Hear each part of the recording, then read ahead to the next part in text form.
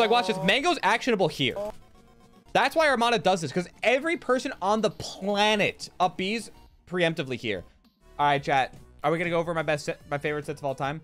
Let's see what people suggested first. I'm curious. So there's Summit 11 grands, right? The Genesis 1 grands. I don't know if I can rate Genesis 1 grands because like I didn't watch it in the moment, right?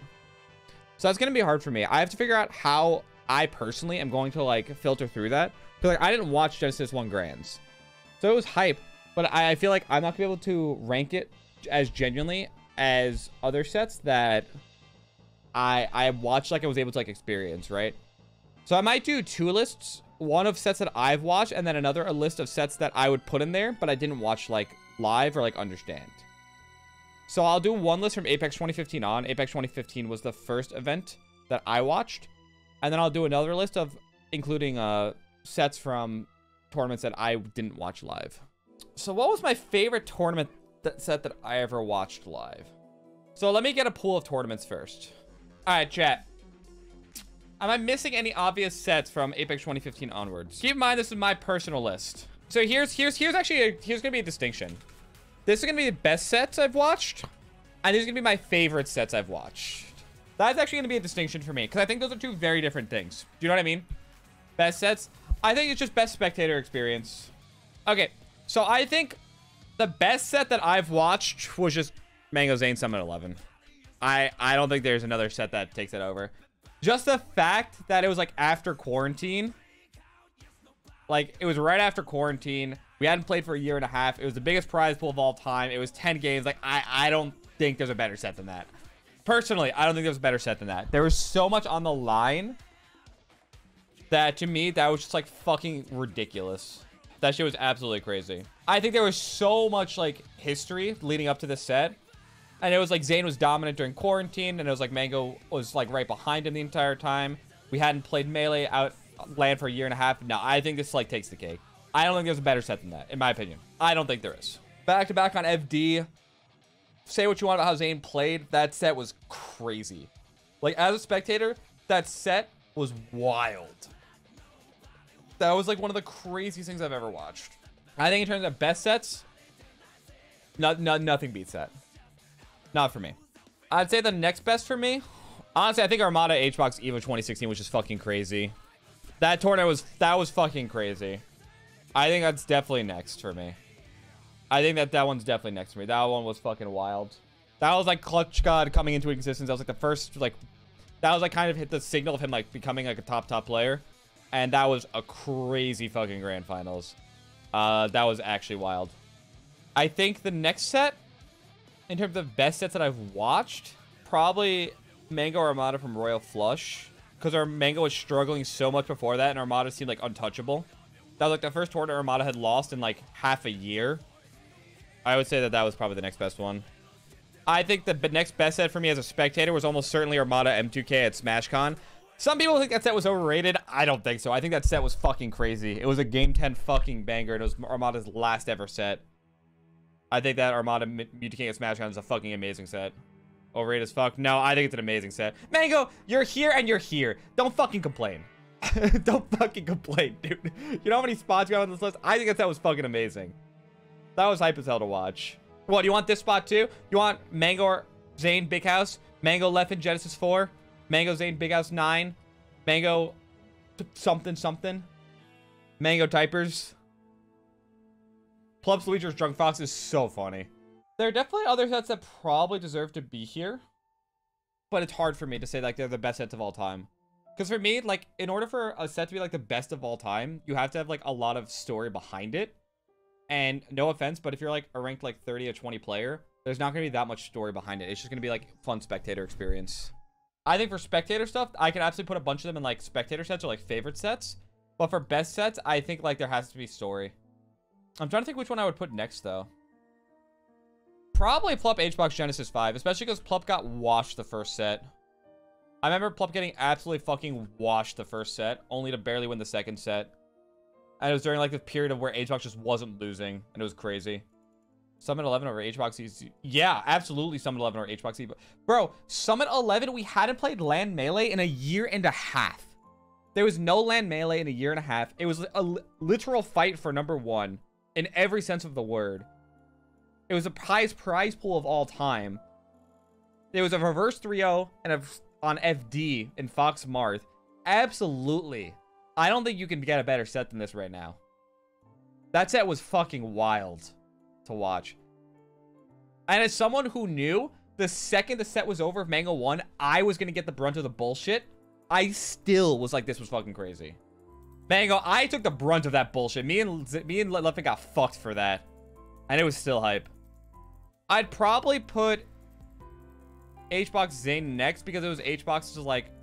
So here's the thing. I don't know which of these two I'd put next. I'd put one of them next. The reason being, it was like another like new era. This was another fight. I'd probably put HBox Zane first because it was like Zane's like comeuppance. Like he finally won a big one. I'd have Mango Zane Big House 9 right afterwards. Big House 9 was just an amazing set. I don't think there's anything particularly amazing about it. Although I do think there's something to be said about PP and Armada from Apex being really good. Dude, all these sets are fucking good. Okay, so I'm gonna start eliminating some sets from like my potential like super favorites. This is not gonna be up there because there was no story behind it. Mango 11 Genesis 4 was too good not to be there. I think like Armada HBox goes in favorite sets, not best sets, but I'm not sure. It definitely, well, no, it was an amazing set. It was an amazing set. Armada HBox was really fucking good. That was a crazy tournament. Because when people beat Armada, it was amazing. Like, you have to understand, every time someone beat Adam, it was like a fucking event. There was like a 2-year period where every time he lost, it was like, oh my god, he lost.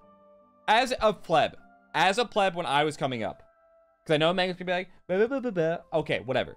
As someone who was a casual coming up every time and who was in Twitch chat for every event, because I wasn't fucking playing in them, every single time he lost, it was just an event. And Mango Armada sets were like, honestly, I still like fucking Mango Armada almost more than Mango Zane in some ways. Those sets were just ridiculous. But Mango Zane, no, Mango Zane's also really good. I don't know. They're good for different reasons. I just have nostalgia for Mango Armada. Those are my favorite sets of all time. This is going to go on a favorite set list for me. The reason this is one of my favorite sets is because my first grand finals of all time. This set got me into Melee. This set literally got me into Melee. So this is going to go in favorite sets. That's why I have it here. Yeah, the problem is Mango. There was a period of time where like some of their sets were just Mango being stupid and running into down smash a million times. I know Mango knows that too, which kind of fucks over some of the sets. I think Mango left in a Genesis 4 was fucking amazing, by the way. Mango Armada overrated? I don't think so. I think when you two had good sets, you two had fucking the craziest sets I've watched as a spectator. I think your peaks for Mango Armada were just ridiculous. It was so tense every time. No, I don't think so, dude. I think that's like, from a spectator standpoint, I don't think so. Was after 10 bad sets? That's why I emphasized your good sets, you had the best peaks. That's why I said the other problem is you just ran into down smash for like 5 sets in a row. And I was like, okay, well, that sucked. But I think overall, when you two had peaks, you two had like the best sets of all time. I will say it's also because I think both of you were like, neither of you really choked that much. Like, neither of you were really chokers. And I think that made it like that much more interesting. When you played well, there was a lot of like no slop at the end. And that made it like really fun to watch. Especially compared to like a lot of other sets. Neither of you two were like big chokers. And that made it like really interesting to watch. Didn't Armada choke Royal Flush? I mean, he overextended on a forward air, sure. But like, I don't even, that's like, if that's the choke we're talking about, okay. I'm not going to throw shade at anyone. If that's the choke we're talking about, then none of the sets nowadays are good at all. Because they're 80 trillion times worse. Mango picked a crazy angle. Like, this wasn't that much of a choke, bro. Mango picked an insane angle. Like, I would be fucking jerking myself off about this angle. Look at this shit. This is just a fucking crazy angle.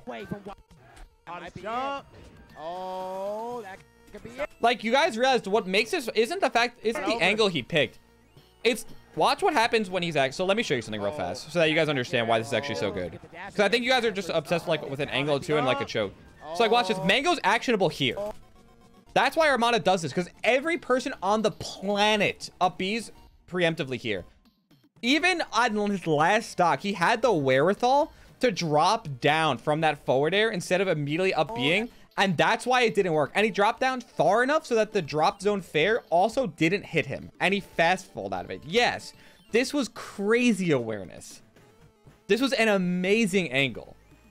Not even angle, just the recovery. It wasn't even the angle that was good. It was just like the wherewithal on where to do the up B was fucking perfect. Like, that's what happened there. That wasn't like an Armada choke. I think Mango just outplayed him. No, I think Mango just outplayed him. I think that's a perfectly reasonable assumption to make. I don't even think he got greedy. The commentators didn't even realize. I think that's a perfectly reasonable assumption to make in Armada's shoes, and Mango just outplayed him. I don't even think that was a choke. I think that was just amazing for Mango. Like, dude, I don't see that in sets anymore. I don't see that level of play on, like, last stock, like, relative to the field. I don't see that anymore. Like, you two had the best sets when you were playing well. I really feel that way. There was no choking, ever. For the rest of these, I really like this run. It was a culmination of, like, a long-ass tournament. I know Mango lost, but I think the run was really interesting. I'd put this one here next because of the reverse 3, because of the, you reverse 3-0'd him in first set of grands, right? Or did you reverse 3-0 him in winners? I remember it was a game 15. You reverse 3-0'd him in one set, and then it was a game 10. I don't remember when the reverse 3-0 was. And then I'd put this one last, but it deserves to be on the list for sure. I didn't watch Melee yet in Big House 4.